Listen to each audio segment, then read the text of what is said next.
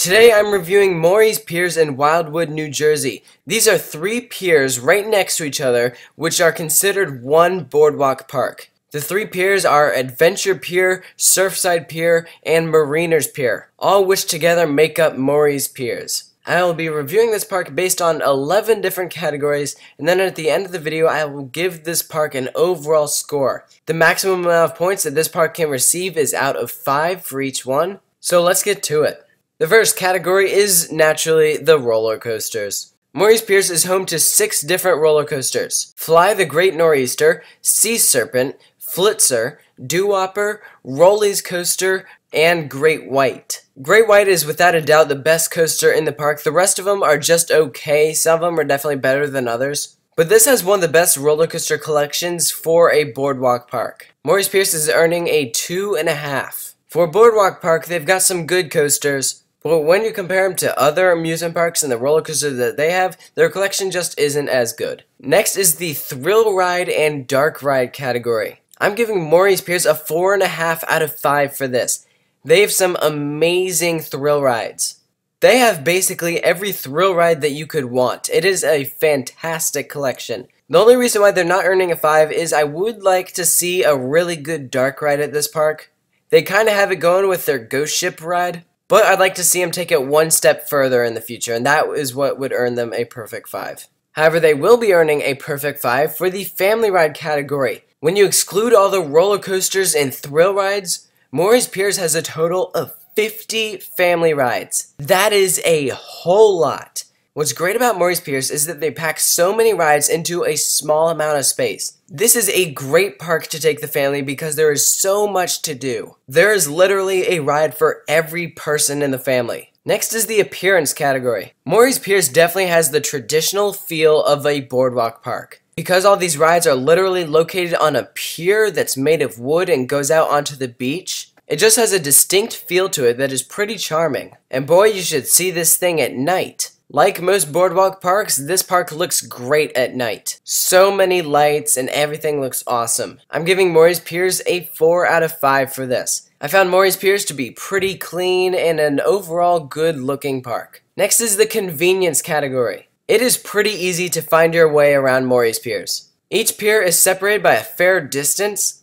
but on the pier it is so easy to find your way around. The one major downside with this park is that you're gonna have to get a locker for most rides. Not every ride, but most all of the roller coasters. So if you go to this park, I recommend that you don't bring a bag. Just bring things that you can fit into your pockets, so that way you won't have to buy a locker. That is the main reason why Morey's Piers is getting a 3 for the convenience category and not a 5. Next is the operations. This is how fast they can dispatch the roller coasters and how many trains they're running. This is one thing that really bothered me about Morey's Piers. They have some pretty slow operations. When I went, they were running one train on Fly the Great Nor'easter, Great White, and Sea Serpent. When I went, Great White had a station wait, but I ended up waiting about half an hour for that ride because they were running one train and they were so slow to board new riders. Morey's Piers is getting a 2.5 out of 5 for this category. Next is the location. Like I said, Morey's Piers is located in Wildwood, New Jersey, literally right on the beach. This is a great location for tourists especially. Those wanting to go to the beach can hang out at the beach, and if you get bored of the beach, just go on over to Morey's Piers. And Wildwood is a pretty popular tourist destination.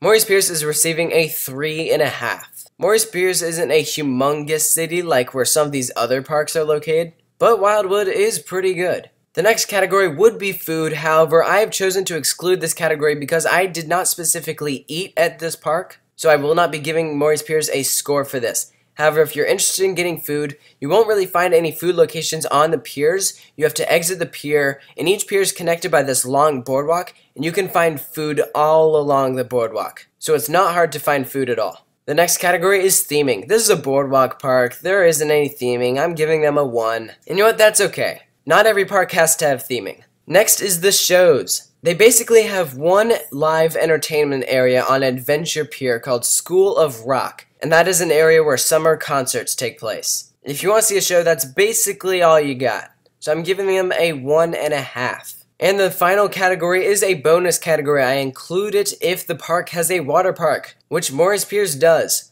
Raging Waters Water Park is home to about 11 different water attractions. It's a smaller water park. However, for those not wanting to go in the ocean, this is a great substitute. Morey's Piers is gaining a 3 for this. So now what I do is I take all of these scores and I use them to create an overall score. Some of these categories are worth more than others, so some of the scores that I gave this park will be doubled, some of them will stay the same, and what this does is give me an accurate score for this park out of 5. And Morey's Piers is receiving a 3.4.